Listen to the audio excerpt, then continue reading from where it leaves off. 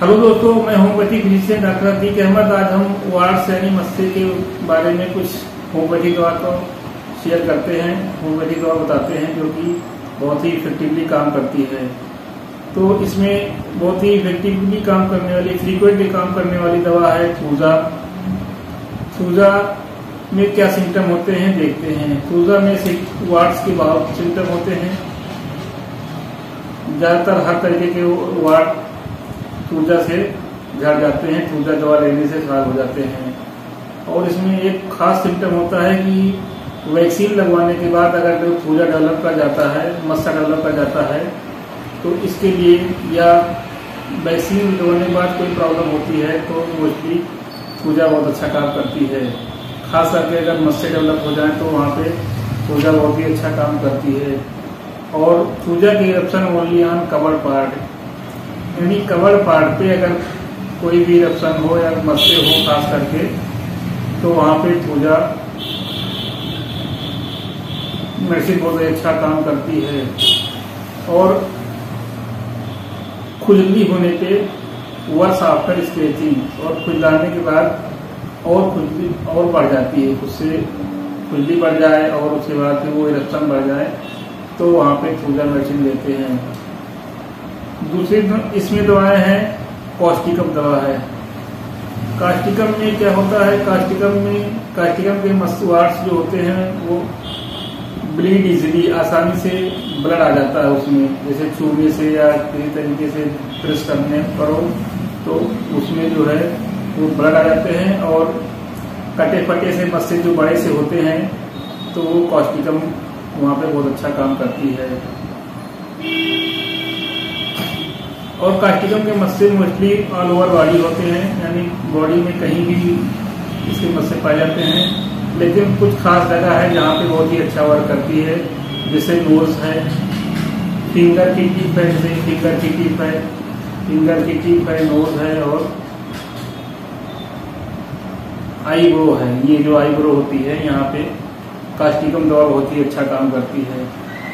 इसमें एक मेडिसिन और देखते हैं, एसिड नाइट्रिकम, यानी नाइट्रिक एसिड जिसको कहते हैं।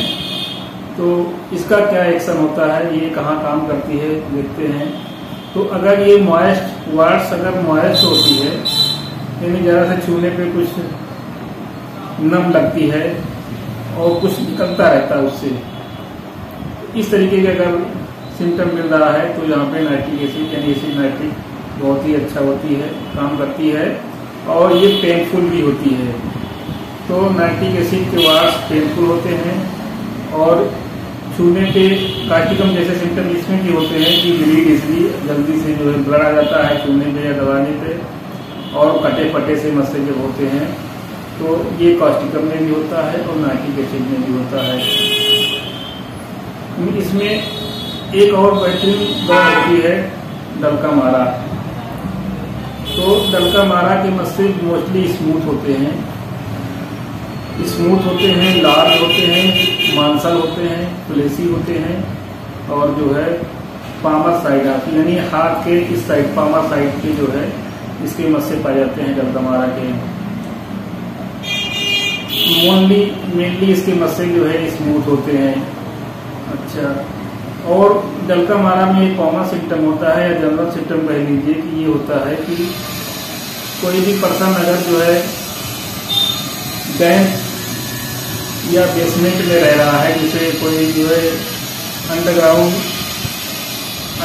वाले रूम में रह रहा है जहाँ पे सीलन ज़्यादा है, यानी सीलन ज़्यादा वाली एरिया में रहने से अगर पेशेंट को कोई भी प्रॉब्लम होती है तो वहाँ पे डलका मारा बहुत ही इफेक्टिव काम करती है। तो ये कुछ दवाएं हैं जिसको हमने बताया। तो सिम्टम वाइज मिलने पे ये कोई भी इसमें से एक दवा लिया जाएगा, और ये दवा 30 या 200 पावर में पहले दिन 10 मिनट के अंतर पे 3 खुराक दवा ले ली जाए। उसके बाद फिर हर हफ्ते जो है इस तरीके से 3 खुराक दवा लेना रहेगा। और इसमें एक थूजा क्यों आती है, थूजा मतलब टिंचर आती है जो लगाने के लिए होती है। तो थूजा क्यों लगाया जाए, अगर कोई दवा भी नहीं समझ में आ रही है तो थूजा का डाइल्यूशन पोटेंसी दवा खाने के लिए यूज किया जाए 200 पावर में, और थूजा का मतलब टिंचर लगाया जाए, तो इससे कुछ ही दिन में बहुत ही जल्दी से सारे मस्से जो है झड़ जाते हैं। बहुत ही इफेक्टिव काम करती है। थूजा तो फेमस होती है मस्सों के लिए, और थूजा मतलब टिंचर लगाया जाएगा इसमें। इस तरीके से दोनों मिला के बहुत ही इफेक्टिव काम करती है। तो मुझे आशा है कि मेरा वीडियो आपको अच्छा लगा होगा, और मेरा वीडियो अच्छा लगे तो आप इसको लाइक करें, शेयर करें, कमेंट करें और सब्सक्राइब करें, जिससे हमारे आने वाले सारे वीडियो को नोटिस आपको मिलती रहे। ओके।